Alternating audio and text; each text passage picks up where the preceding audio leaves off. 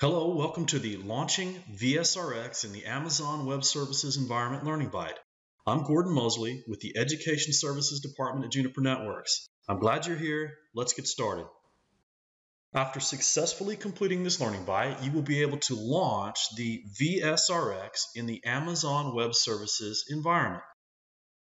Juniper Networks has made our vSRX, our virtual SRX firewall, available in the Amazon Web Services Marketplace. So you can use this for many different security use cases. It can be a firewall that's used to protect other enterprise cloud compute resources that you have running inside of your Amazon virtual private cloud.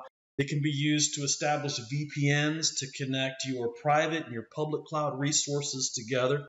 Right? So there's a litany of use cases that are available for this platform running inside of the Amazon Web Services environment. I'm going to demonstrate for you how to launch the virtual SRX inside of the Amazon Web Services environment. I learned how to do that by downloading this free Day 1 guide from the Juniper Networks website. This is a Day 1 guides are a series. There's dozens of these free ebooks. You download them in PDF format. They're available from the URL that you see here on the screen. You can create a free JNet account. It gives you free access to all of these Day 1 guides. I didn't have to read the entire Day 1 guide. I read about the first 30 or so pages, and it showed me how to launch the virtual SRX inside of the AWS environment. But it includes additional information pertaining to specific customer use cases, specific functionality that people take advantage of in the virtual SRX in the Amazon Web Services environment. So find the use case that really matches what you're trying to do, and then read the additional information to help you enable that functionality for your environment. To access the Amazon Web Services site, I'm going to open a web browser, browse to aws.amazon.com, and I'll click on the console button that appears on the screen. Doing that will prompt me to log in. So you'll have to create a user account, username, password, provide some credit card, some billing information. And the console is where I'm going to start building my environment. So from the services menu in the console section, I'm going to scroll down, and under networking and content delivery, you'll see VPC. I need to build my virtual private cloud environment. So I'm going to select that. And once it loads, there is a wizard that I can use to walk through this, but I'm going to follow the instructions from the Day 1 guide and click on Your VPCs and walk you through this, okay? So I'm going to create a virtual private cloud. I'm going to give it a name, right? So whatever you'd like, and I need to specify a CIDR block that I want to use to later create subnets inside of my environment. So pick something that will work for you. I'm not going to create an IP version 6 CIDR block. I don't need a dedicated server for this virtual machine that I'm going to later create to run on. So I'm going to leave the tenancy values at default, click Create to create my virtual private cloud environment. My next step is I need to create a subnet, right? So in the menu on the left-hand side, I'm going to click Subnets, create subnet, give it a name, associate this with my virtual private cloud environment that I just created in the previous screen. And I'm going to create an IP version 4 CIDR block from that virtual private cloud subnet that I defined earlier. So this is a subnet that I can then assign to an interface later on. I'm going to click Create. And then my next step is going to be to create an internet gateway. So again, from the menu on the left-hand side, I will select Internet Gateways, create an internet gateway, and give it a name. Once I create the gateway, my next step would then be to attach this gateway to my virtual private cloud environment. So under Actions, I'll select Attach to VPC. And I'll be able to select the virtual private cloud environment we defined in the first step. Okay, so I'll select my VPC and attach it. So I created a gateway, I created a virtual cloud environment. Now I need to create a default route so traffic can leave my virtual cloud environment. So I'm going to select Route Tables from the menu on the left-hand side. There's a Routes tab at the bottom of the screen. And I'm going to click Edit Routes. And so here's the 10 block that I created earlier. I want to add a route. And this is simply going to be a default route that I want to create. So I can select predefined default route and hit the drop down arrow and assign that default route, or have the target of this default route be my gateway, internet gateway that we just defined, right? So let me save that route. So this will be the route out of my virtual cloud environment through my internet gateway device, right? So my virtual private cloud environment has been set up. Now my next step is to create my enterprise cloud compute instance, which is how we will launch the virtual SRX into this virtual private cloud environment. So from the services menu, under compute, I'll select EC2, right? And then I will select launch instance, right? And now I need to search for the virtual SRX Amazon machine image. So in the search box, I'll type vSRX and hit enter. And now this is not Amazon native. This is a third-party, Juniper Network software that runs in the Amazon Web Services environment. So there are 3 results in the Amazon Web Services marketplace. And so I select that, and I'll see my virtual SRX options. There are 3 different ones. One of the differences that you'll see, there's a couple different licensing models available for you. There's what's called a pay-as-you-go license, which means you can run the virtual SRX in the AWS environment, and you pay based on how much it's used, how much is it running, right? You may also already have a license for an SRX device that's currently running in your network, and you want to transfer that license and use it in the Amazon Web Services. It's called the bring your own license environment.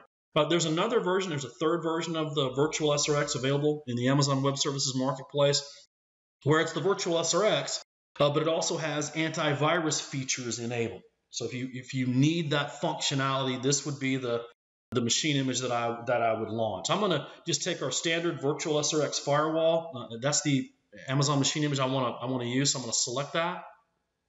And there's some setup involved. This was the pay-as-you-go license model. There's a free 30-day trial version of the SRX, and what that does is it saves me this column, the software licenses that I would pay in my pay-as-I-go model based on how much I use this platform, right? So this will be free for the first 30 days. Now I still have to pay the Amazon Web Services infrastructure fees to use their infrastructure to launch this, but I don't have to pay the software licensing fees for the first 30 days. There's more information if you scroll down to the bottom about how to use this, some usage instructions, some licensing, and some support information. So if that's of interest to you, make sure you analyze that output. So I'm gonna click continue. I've selected the Amazon, the virtual SRX that I would like to use. Now there's different flavors, different types of instances that you can launch based on the performance needs that will meet your use case. So you can select how many CPUs, how much memory, how much storage, right? How much throughput will your virtual SRX require to perform the functions you need it to. Now I'm just going to leave the default here so I can take the free instance. Right, here's the version that I'll get with the free 30-day trial license. So I'm just trying to learn how to get this up and running, learn how to use this in my virtual private cloud environment. So I can click, I can launch it. I can take the default settings and launch it. I'm going to go the manual route. So let's configure the details of this instance. With the free version, I'm allowed to launch 1 instance of the virtual SRX. It's already been assigned to the virtual private cloud that we defined in the first steps on this learning byte. I already have a subnet created. What I do want to make sure I do, once I do get this virtual SRX up and running in AWS, I want to be able to connect to it remotely. So I want it to receive a public IP address. So I need to hit the drop-down arrow here and select Enable. Now I want to assign some storage to it. There's a default value of just some standard storage. I can hit the drop-down arrow. If I need higher performance, maybe select some SSD storage type if I like. I can change the storage type. I can encrypt the storage of this virtual SRX. I'm just going to accept the defaults here and click Next. And I have the option I don't have to do this, but I can create a tag. There are several tags. If I want to be able to search for this or organize this, if I have several virtual machines running in my virtual private cloud, I can more easily organize and find these virtual machines if I add up labels to them, essentially. I'm just going to add a name label, right? And I'll call it vSRX or whatever makes sense to you. But again, you can specify any number of tags that you need to better help you identify this instance later on. So I'm going to assign a name to it. Now, configuring security groups allows me to determine, okay, I said I would like this platform to receive a public IP address so that I can then, connect to it remotely and configure it and monitor and manage it. And so what protocols would you like to use to be able to connect to this platform? I'm going to connect using Secure Shell, for example. I don't want HTTP access, so I'm going to click the X there, but you can add rules. Now, this is just, I'm doing a demonstration here, right? And so I'm going to launch this virtual SRX, and I'll be able to connect to it remotely using Secure Shell. I'm going to leave this pretty wide open because as soon as this learning byte's done, I'm going to tear this instance down. But this is where I specify the source address of who can connect to this using Secure Shell. And right now, I'm leaving this really wide open, and that's what this warning message is about. I don't care right now, but in real life, you would, right? So specify the IP addresses of who would be allowed to connect to this instance remotely and then manage it. So I'm going to click the Review and Launch button now. And again, it comes up and asks me, hey, remember there's a couple of storage options here for you. I'm just going to continue with the default that I selected earlier and say Next. And again, I'm going to get a warning here about, hey, you did leave this pretty wide open. Anybody can connect to this once you get this up and running using Secure Shell. And it's not completely free to use this. Remember, the Juniper, the 30-day trial gives me free licensing for 30 days, but I still have to pay the infrastructure charges to run this in the Amazon Web Services environment. So just a couple of notices there. I'm going to click Launch. Now, to connect to this remotely, I need to authenticate to it using keys, authentication keys. So I need to generate a key pair. So I'm going to hit the drop-down arrow and say, create a new key pair. I'm going to give it a name, something that you can remember later. And I'm going to download that to my management station. I'm going to save it to my desktop so I can find it. I'm really good at finding things on my desktop, so I'm going to save that key pair to my local workstation. So that's done. And now that my key pair is generated and I can authenticate to it once it is up and running, I'm simply going to say Launch Instances. Now, it will take a few minutes for the virtual SRX instance to get up and running, right? And so I can, it's launching currently. Right, and I can scroll down to the bottom and click the View Instances button,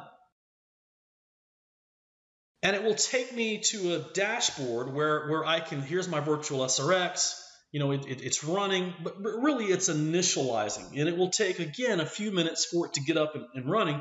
And another key thing for me, now the screen will automatically refresh, and so I'll get updates, and I'll know when it's ready to be connected to.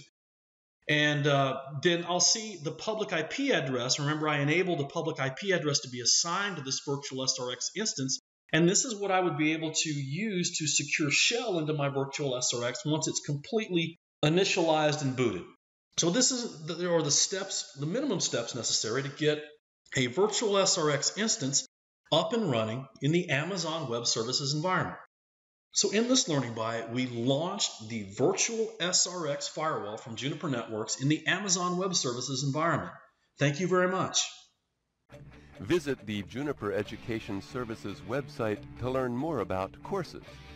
View our full range of classroom, online, and e-learning courses. Learning paths, industry segment and technology-specific training paths. Juniper Networks Certification Program, the ultimate demonstration of your competence, and the training community, from forums to social media. Join the discussion.